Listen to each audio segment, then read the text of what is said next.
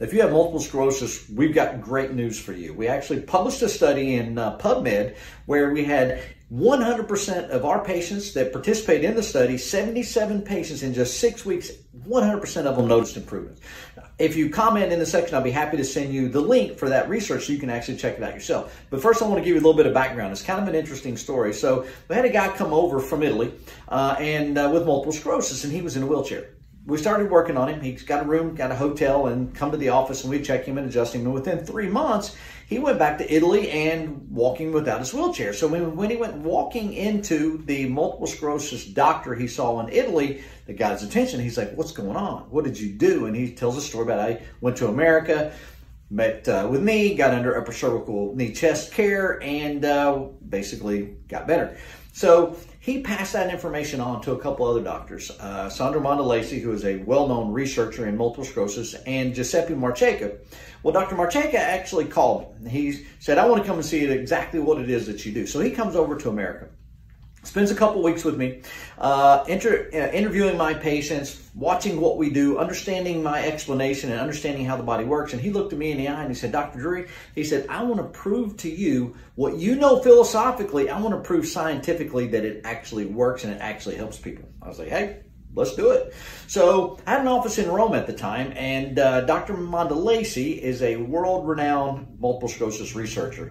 And so he teamed up with my doctor over there in Rome. They did all the testing for multiple sclerosis and all the follow-ups. And my doctor basically just checked them and adjusted them and sent them home. Well, at the end of 6 weeks, the results were phenomenal. The doctors that did the results, the medical doctors, all said they'd never had a single study ever where 100% of the patients improved. There's always somebody that maybe gets worse or even stays the same, but 100% of the people improved. And they were conditions that some of them probably maybe didn't even have, like they didn't even notice. So like urinary stuff improved, digestion improved, motor, obviously with multiple sclerosis, motor improved, cognitive abilities, and the number one thing that improved the most was perception. And you know, that's brain function, which is amazing. 78% of patients noticed improved brain function, which is really incredible. Now, another side note on this story was once this was published in PubMed, I sent it out to all the different news stations, and one of the national stations called me up and said they wanted to do the story. Well, they got everything in place, ready to run. The day before the story, they yanked it. And I'm like, what the heck is going on? Finally, I got a lower executive to finally respond to me and say, "Listen, if we ever ran a story like this, we'd be in deep trouble, because if you look at all the people that pay our bills, it's basically the pharmaceutical industry. If we run anything that's not pro-pharmaceutical, pro-medical, they're going to yank our advertising."